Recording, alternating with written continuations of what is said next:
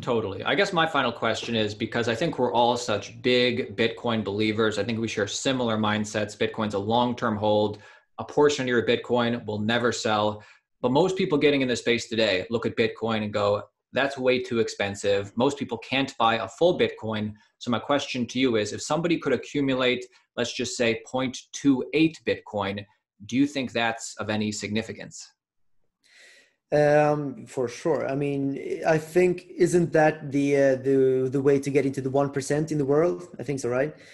I think that 0.28 Bitcoin is already a lot of money actually for many people, right? And if Bitcoin goes 10x from here, which it will, then obviously that kind of money is life-changing for many people. I think that simply holding 0.1 Bitcoin or 0.28 Bitcoin will definitely be the best investment that most people have done in their life, by far. Even, I mean, buying something and having it go 10x, it's extremely hard to find, I think that I usually tell people that it's riskier to not hold Bitcoin rather than to actually buy Bitcoin.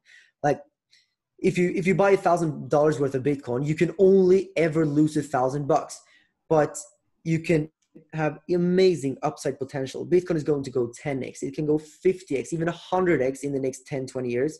So essentially the risk reward ratio is completely insane and completely unheard of. You don't find that risk reward ratio anywhere else. So the upside is 100x. The downside is only 1x. Like you can only lose what you put in, right? So that's why I think Bitcoin is fantastic, and only holding, like you said, a small part of Bitcoin right now can turn out to be life-changing for many people.